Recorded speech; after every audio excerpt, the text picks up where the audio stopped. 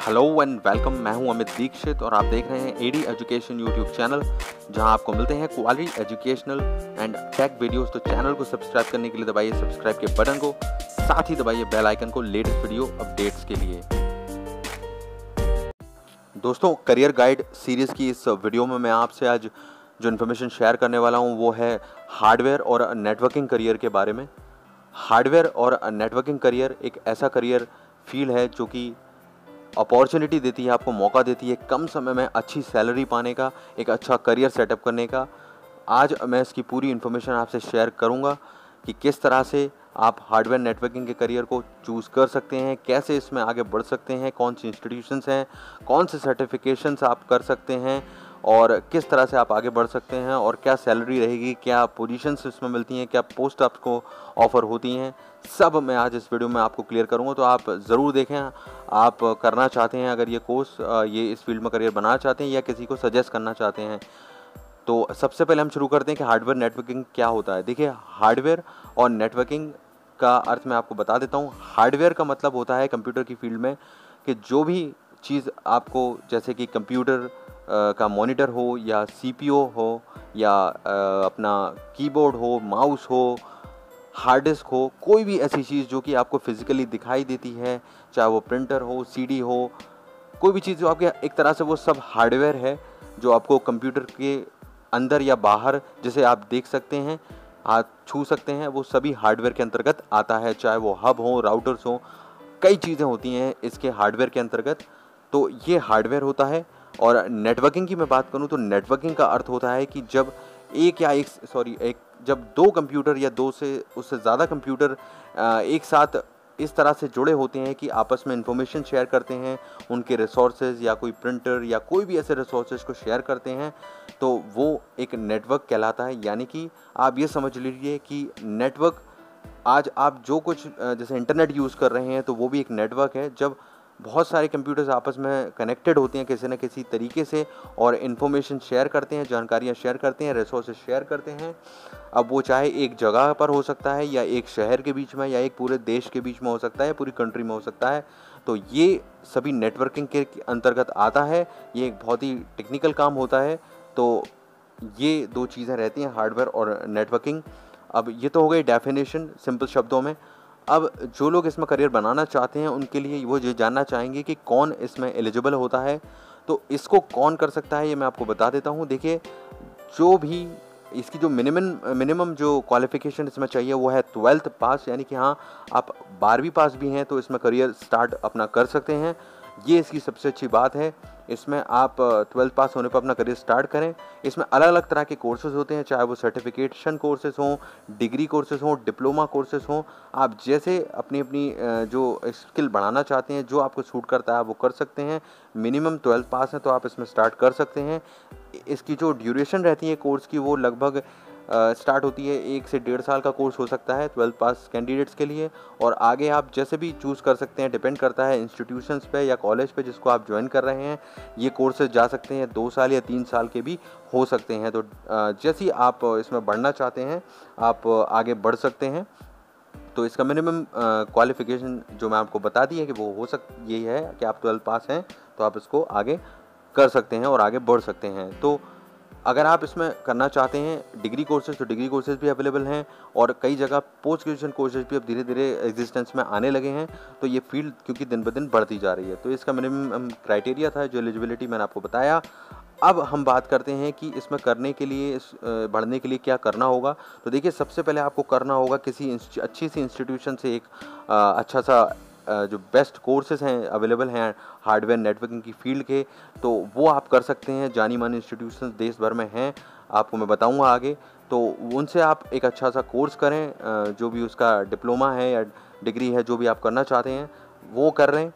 और उसको करने के बाद आप को साथ में कुछ सर्टिफिकेशंस होते हैं जो कि कई बड़ी कंपनीज़ के द्वारा, बहुत बड़े प्लेयर्स हैं, जैसे कि मैं बात करूं माइक्रोसॉफ्ट है या सिस्को है या फिर रेड हैट है, इनके द्वारा कुछ सर्टिफिकेशंस कराए जाते हैं। उनको अगर साथ साथ में आप अपने कोर्स के साथ में क्लियर कर लेते हैं, उनका एग्ज़ाम होता है, उसको आप अलग से दे सकते हैं। और अगर आप उन सर्टिफिकेशन को क्लियर कर लेते हैं, आप सर्टिफाई हो जाते हैं, तो आपको ये बहुत चांसेस बन जाते हैं कि जो देश की टॉप कंपनीज़ हैं, जो कि जानी मानी कंपनीज़ हैं उनमें आप काम कर सकते हैं, स्टार्ट कर सकते हैं अपना करियर। ये सर्टिफिकेशन साथ में क्लियर करने का ये बेनिफिट होता है आपके लिए। और साधारण तौर पे अलग से भी आप हार्डवेयर नेटवर्किंग कोर्स कर सकते हैं, पर ये सर्टिफिकेशन आपको बेस्ट एडवांटेज देते हैं आगे करियर में बढ़ने के इस फील्ड में। तो अब वो कौन सी सर्टिफिकेशन वो आप कर सकते हैं, देखिए मैं बता देता हूँ आपको। सिस्को कई सर्टिफिकेशन कराता है, जैसे कि CCNA है, CCENT है, और इसी टाइप के कोई और जो कि स्क्रीन पर आपको दिखाई दे रहे होंगे, ये सब कराता है। और माइक्रोसॉफ्ट के हैं तो माइक्रोसॉफ्ट भी, MCSC है, MT है, और भी ऐसे टाइप के सर्टिफिकेशंस इसके द्वारा माइक्रोसॉफ्ट के द्वारा भी एग्ज़ाम होते हैं, इनको आप क्लियर कर सकते हैं। रेड हैट का सर्टिफिकेशन होता है, वो भी आप क्लियर कर सकते हैं। और भी कई सर्टिफिकेशन इंटरनेशनल और नेशनल लेवल के होते हैं। जब आप किसी इंस्टीट्यूशन को ज्वाइन करेंगे, वहाँ आपको इसकी पूरी जानकारी मिल जाएगी, वो खुद से इसकी तैयारी करवाते हैं, तो आप चूज़ कर सकते हैं उन सर्टिफिकेशन को क्लियर करके अपना एडिड एडवांटेज ले सकते हैं बेस्ट कंपनीज़ में जाने का।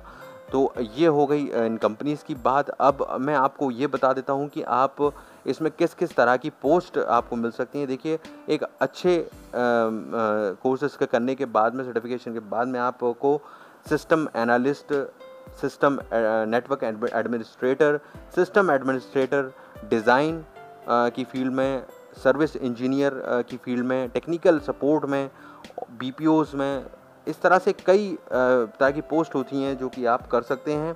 अब इसमें सबसे बड़ी बात ये होती है कि देखिए, ये एक ऐसी अपॉर्चुनिटी देता है आपको, क्योंकि आजकल नेटवर्क और कंप्यूटर्स हर जगह हैं। आप अगर एक शोरूम की बात करें, चाहे वो किसी कंपनी, कोई भी कंपनी हो, या कंप्यूटर कंपनी हो, या कोई भी कॉलेज हो, स्कूल हो, आप किसी का भी नाम लें, तो हर जगह कंप्यूटर का नेटवर्क है, कंप्यूटर्स हैं।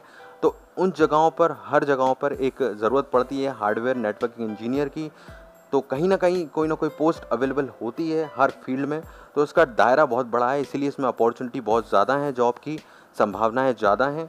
तो ये अच्छा मौका देता है आपको, चाहे वो एजुकेशन फील्ड हो, मेडिकल फील्ड हो, साइंस की फील्ड हो, होटल मैनेजमेंट, होटल हो, या फिर टेक्निकल इंस्टीट्यूशंस हो, या मैनेजमेंट इंस्टीट्यूशंस हो, कोई भी हो, कंपनी हो, तो सब जगह ये अवेलेबल हैं इसकी जॉब्स। तो आप कर सकते हैं, ये इसकी जॉब अपॉर्चुनिटी रहती है। अब हम बात करते हैं उन इंस्टीट्यूशन की जहाँ से आप ये कोर्सेज़ कर सकते हैं। वैसे तो कई कॉलेजेस हैं, अलग अलग शहरों में होते हैं। आप गूगल पर सर्च करके देखेंगे तो अपने शहर में कई बड़े बड़े कॉलेजेस के नाम आ जाएंगे, जिसमें सर्टिफिकेशन कराते हैं, डिप्लोमा डिग्री देते हैं।